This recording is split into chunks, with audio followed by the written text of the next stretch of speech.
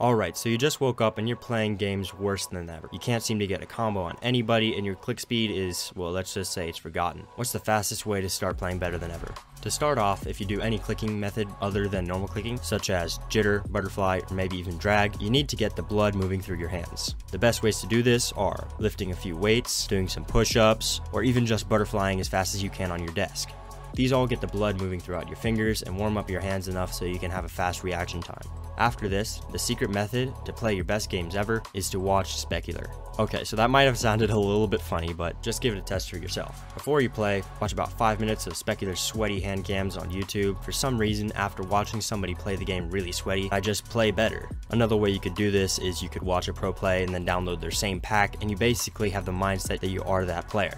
After a few days of testing, I've definitely seen a difference from when I use this method to warm up and for when I do not. I highly recommend you give it a shot yourself and see if you play better than you ever thought you would. And if you're still having trouble, pray.